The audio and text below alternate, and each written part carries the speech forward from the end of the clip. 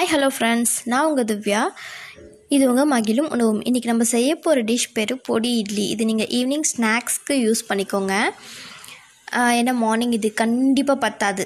நம்ம ஹெவியாக சாப்பிட்டா தான் மதியம் வரைக்கும் தாங்கும். ஓகே, நம்ம இன்றைக்கி இன்க்ரீடியன்ட்ஸ் என்னென்னு பார்த்துடலாம். நான் 2-3 இட்லியை கட் பண்ணி வச்சுருக்கேன். இது செய்கிறதுக்கு கீ, கடுகு, உளுந்து பருப்பு, பொடி இவ்வளோ இருந்தால் போதும். பொடி நான் வீட்டில் செஞ்சது. நான் இந்த பொடியோட ரெசிபி இன்னொரு நாள் நான் டீட்டெயில்டாக போடுறேன். ஓகே, இப்போ நம்ம செய்ய ஆரம்பிச்சிடலாம். இந்த ஃப்ரையிங் பேன் எடுத்துக்கோங்க. அதில் நீங்கள் நெய் விட்டுக்கோங்க. நெய்க்கு பதிலாக நீங்கள் நல்லெண்ணெய் யூஸ் பண்ணாலும் ரொம்ப நல்லாயிருக்கும் டேஸ்ட்டு. இப்போ நான் நெய் போட்டுக்க போகிறேன். நெய் போட்டாச்சு. நீங்கள் அடுப்பை ரொம்ப கம்மியாகவும் சிம்லேயும் வைக்காமல் ஹைலையும் வைக்காமல் மீடியமில் வச்சுக்கோங்க. நீங்கள் ஹையாக வச்சிங்கன்னா நெய் ரொம்ப தீஞ்ச மாதிரி ஆகிடும். சிம்மில் வச்சிங்கன்னா கடுகு பொரியாது. கடுகு ஒரு மாதிரி நசுக்குன்னு கிடைக்கும். அதனால் நம்ம மீடியம் ஃப்ளேமில் வச்சுப்போம். அடுத்து நெக்ஸ்ட்டு கடுகு போட்டுக்கலாம். கடுகு நல்லா பொரிஞ்சதுக்கு அப்புறமா தான் நம்ம உளுந்து பருப்பு போட போகிறோம்.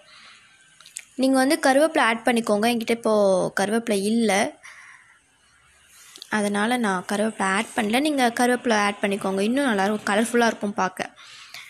இது மோஸ்ட்லி இங்கே பெரிய இட்லி செஞ்சு கட் பண்ணி செய்கிறத விட மினி இட்லி செஞ்சு செய்யுங்க. செம்மையாக இருக்கும், பார்க்குறதுக்கும் நல்லாயிருக்கும், செம்மையாகவும் இருக்கும்.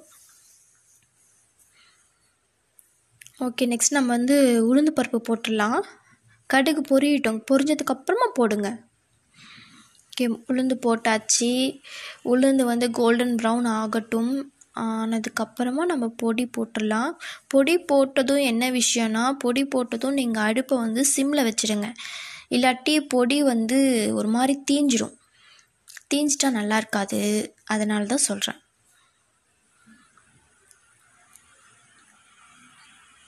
ஓகே, நான் ஒரு 2 டேபிள் ஸ்பூன் அளவுக்கு பொடி ஆட் பண்ணிக்கிறேன். ஏன்னா 3 இட்லி தான் நான் போட்டிருக்கேன். இந்த வாட்டி இட்லி பொடி அரைக்கும் போது ரொம்ப சில்லி போட்டு அரைச்சாச்சு. அதனால ரொம்ப காரமாக இருக்குது. அதனால நான் கம்மியாகவே ஆட் பண்ணிக்கிறேன்.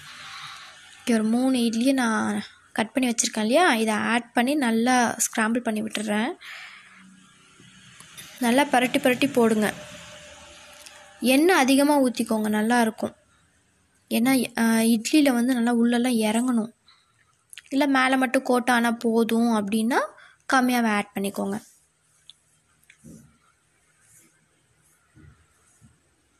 இது நான் செய்கிற மெத்தடு. நிறைய மெத்தடில் செய்வாங்க, பட் இந்த மெத்தடில் செஞ்சு பாருங்கள். ஈஸியாகவும் இருக்கும், டேஸ்ட்டாகவும் இருக்கும். இல்லை லஞ்ச் பாக்ஸில் கொடுத்து விட்ற மாதிரி இருந்தால் நல்லா கலர்ஃபுல்லாகவும் இருக்கும். லஞ்ச் பாக்ஸில் மேபி வேண்டாம், ஏன்னா நம்ம பொடி எண்ணெயிலலாம் போட்டு இது பண்ணுறதுனால ஒரு மாதிரி ரஃப் ஆகிடும் மதியத்துக்குள்ளே. நீங்கள் செஞ்சு அப்பயே சாப்பிட்ற மாதிரி இருந்தால் நல்லாயிருக்கும். ஓகேங்க, பாருங்கள், சர்விங் பவுலில் மாற்றியாச்சு. நம்ம பொடி இட்லி ரெடி.